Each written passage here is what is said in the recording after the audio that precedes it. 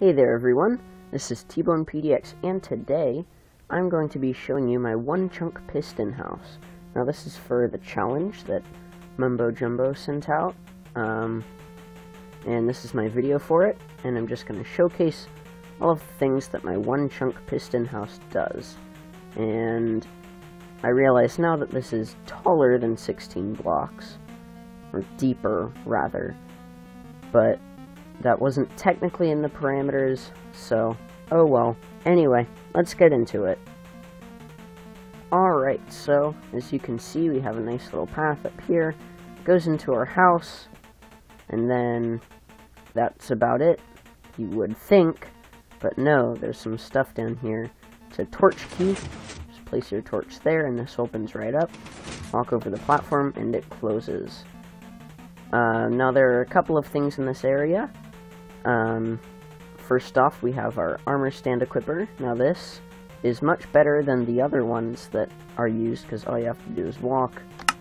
Then you're equipped with a shield and a sword, and a full set of chain armor. So that's pretty cool.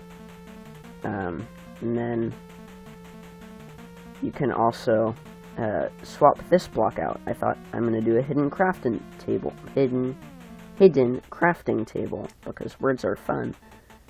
And then I just thought, why not do a piston feed tape of a bunch of useful blocks? So here's a cauldron. Here's a crafting table. Here's glass so that you can see everything. And then back to the stone brick. And that is almost it for this area. Just one more thing. You press this button and this platform drops down, and we have access to an infinite water source, shulker box, ender chest, 3 furnaces, and a brewing stand, and a bunch of other things too. So that's pretty cool. Now, redstone torch keys are great and all, but what if you lose your redstone torch? Well, that shouldn't be a problem, because there is another entrance up here. Just stand on this block, hit the button, you drop down and pushed in to the basement thing. A little layer down here that no one knows about, except for everyone. Anyway, now we go back into the main portion of the house, and we have a lot of things going on here. We have an enchanting table. You can just flick this lever and get a bunch of enchanted, or bookshelves, that's what they're called.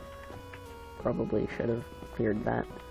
And then we have, out in the front, we have some beetroot, but we're way too lazy to harvest that manually, so we just hit that button, and it is harvested for us, and we can just go ahead and replant, and store our profits away somewhere.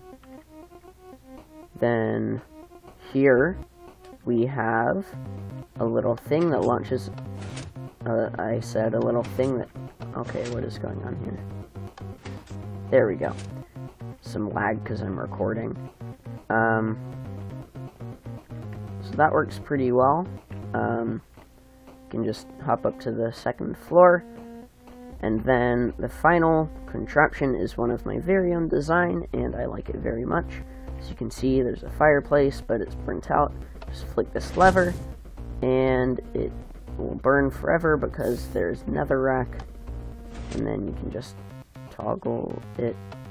Okay, I don't know why this wasn't really working, but it works. Believe me, it works. Yeah. So thanks for watching. The world download is in the description, and I'll see you guys in the next video. Thanks for watching, and bye.